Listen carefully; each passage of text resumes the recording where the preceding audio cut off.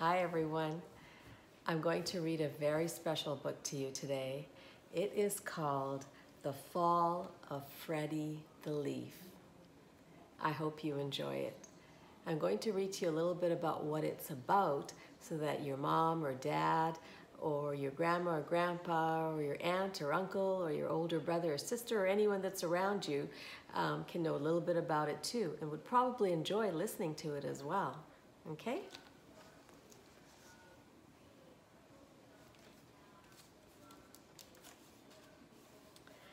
So The Fall of Freddie the Leaf is by an author called Leo Buscaglia. He's written a lot of different motivational books as well. It's a warm, wonderfully wise, and strikingly simple story about a leaf named Freddie. How Freddie and his companion leaves change and the passing seasons, finally falling to the ground with winter snow. It's an inspiring allegory illustrating the delicate balance between life and death. Both children and adults will be deeply touched by this inspiring, thought-provoking treatment of so sensitive a facet of true life. It has beautiful pictures as well that I will show to you. Spring had passed, so had summer. Freddie the leaf had grown large. His midsection was wide and strong, and his 5 extensions were firm and pointed. He had first appeared in spring as a small sprout on a rather large branch near the top of a tall tree.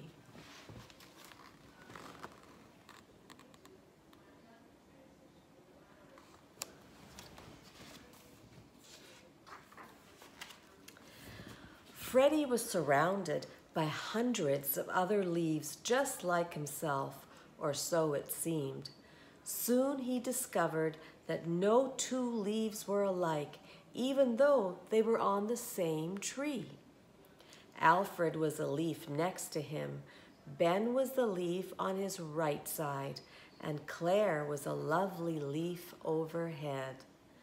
They had all grown up together. They had learned to dance in the spring breezes, bask lazily in the summer sun, and wash off in the cooling rains.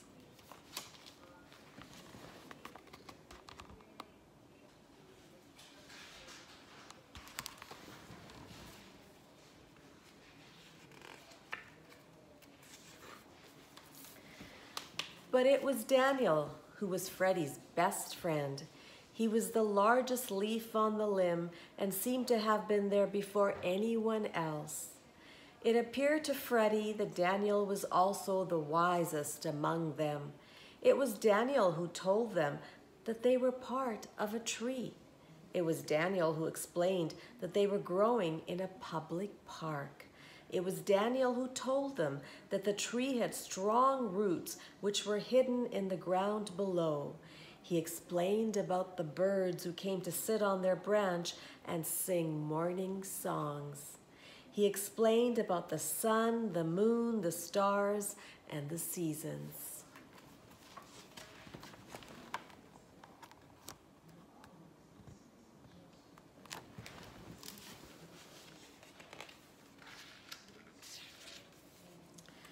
Freddie loved being a leaf. He loved his branch, his light, leafy friends, his place in the sky, the wind that jostled him about, the sun rays that warmed him, the moon that covered him with soft white shadows. Summer had been especially nice. The long, hot days felt good, and the warm nights were peaceful and dreamy. There were many people in the park that summer. They often came and sat under Freddie's tree. Daniel told him that giving shade was part of his purpose. "What's a purpose?" Freddie had asked. "A reason for being," Daniel had answered. "To make things more pleasant for others is a reason for being." To make shade for old people who come to escape the heat of their homes is a reason for being. To provide a cool place for children to come and play, to fan with our leaves the picnickers who come to eat on checkered tablecloths, these are all reasons for being. Freddie especially liked the old people. They sat so quietly on the cool grass and hardly ever moved. They talked in whispers of times past. The children were fun too, even though they sometimes tore holes in the bark of the tree or carved their names into it.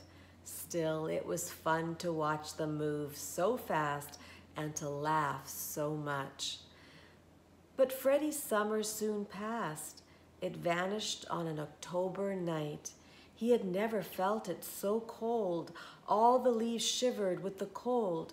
They were coated with thin layer of white, which quickly melted and left them dew-drenched and sparkling in the morning sun. Again, it was Daniel who explained that they had experienced their first frost, the sign that it was fall and that winter would soon come.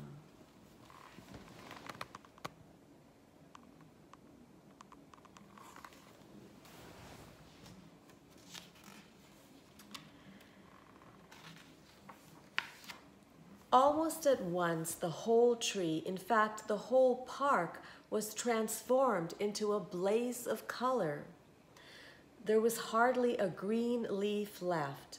Alfred had turned a deep yellow. Ben had become a bright orange.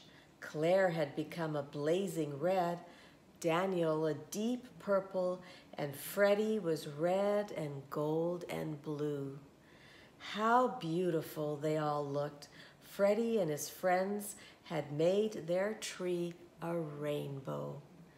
Why did we turn different colors, Freddie asked, when we are on the same tree? Each of us is different. We have had different experiences. We have faced the sun differently. We have cast shade differently. Why should we not have different colors? Daniel said matter-of-factly.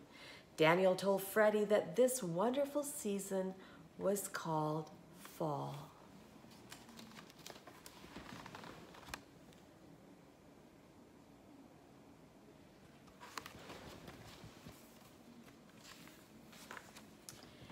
One day, a very strange thing happened. The same breezes that in the past had made them dance began to push and pull at their stems, almost as if they were angry. This caused some of the leaves to be torn from their branches and swept up in the wind, tossed about, and dropped softly to the ground. All the leaves became frightened. "What's happening?" they asked each other in whispers. "It's what happens in fall," Daniel told them. "It's the time for leaves to change their home. Some people call it to die."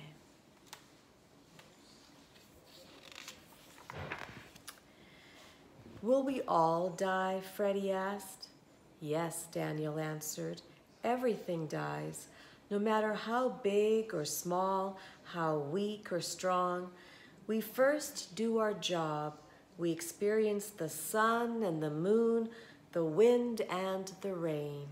We learn to dance and to laugh, then we die." "I won't die," said Freddie with determination. "Will you, Daniel?" "Yes," answered Daniel, "when it's my time." "When is that?" asked Freddie. "No one knows for sure," Daniel responded. Freddie noticed that the other leaves continued to fall. He thought, it must be their time. He saw that some of the leaves lashed back at the wind before they fell. Others simply let go and dropped quietly. Soon the tree was almost bare. "I'm afraid to die," Freddie told Daniel. "I don't know what's down there." We all fear what we don't know, Freddie. It's natural, Daniel reassured him. Yet you were not afraid when spring became summer. You were not afraid when summer became fall. They were natural changes. Why should you be afraid of the season of death?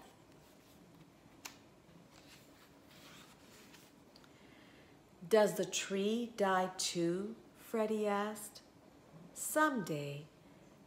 But there is something stronger than the tree.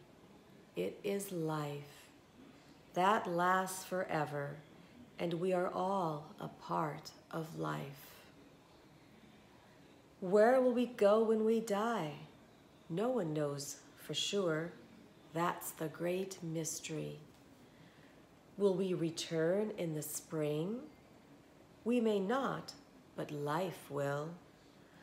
Then what has been the reason for all of this? Freddie continued to question. Why were we here at all if we only have to fall and die?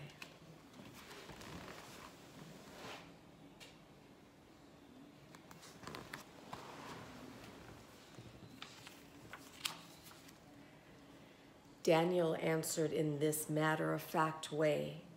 It's been about the sun and the moon. It's been about happy times together. It's been about the shade and the old people and the children. It's been about colors in fall. It's been about seasons. Isn't that enough? That afternoon, in the golden light of dusk, Daniel let go. He fell effortlessly. He seemed to smile peacefully as he fell. Goodbye for now, Freddie, he said.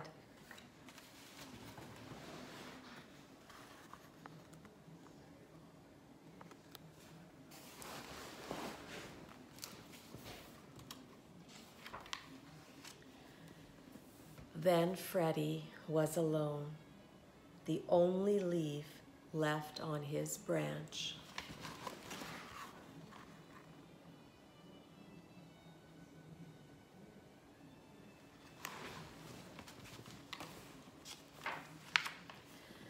The first snow fell the following morning. It was soft, white, and gentle, but it was bitter cold. There was hardly any sun that day, and the day was very short. Freddie found himself losing his color, becoming brittle. It was constantly cold, and the snow weighed heavily upon him. At dawn, the wind came that took Freddie from his branch. It didn't hurt at all. He felt himself float quietly, gently, and softly downward. As he fell, he saw the whole tree for the first time. He was sure that it would live for a long time, and he knew that he had been part of its life, and it made him proud.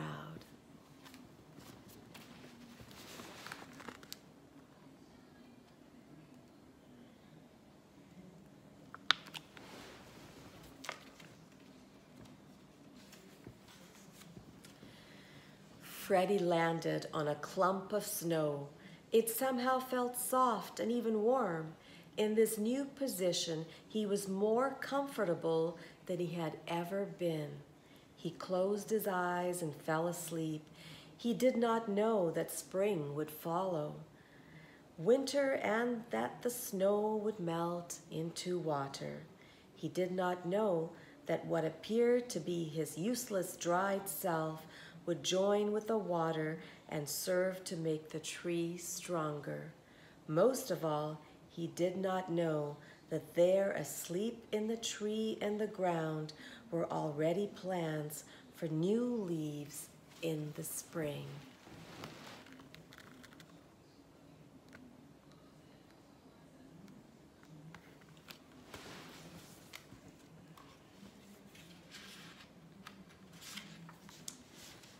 And that is the beginning.